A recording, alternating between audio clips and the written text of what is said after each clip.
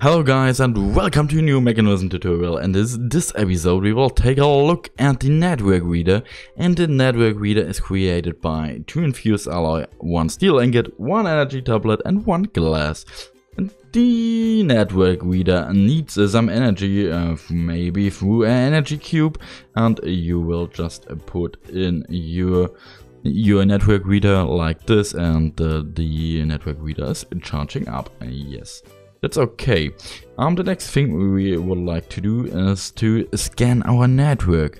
I was going back to my first tutorial videos of Mekanism episodes, and yeah, that's a long cable, and you will see that we have on this cable we have 348 transmitters, 69 acceptors, and we need and we have an internal puffer from 1.14 mega forge energy.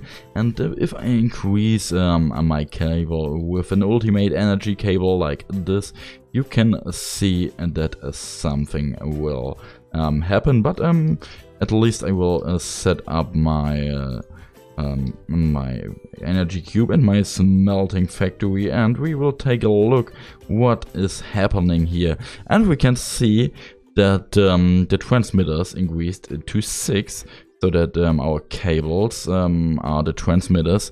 Our acceptors increased to 71, that's our creative energy cube, and our ultimate smelting factory. And we can see that our puffer is increased like hell through the ultimate energy cable. And yeah, so that you will get an overview about your network activity.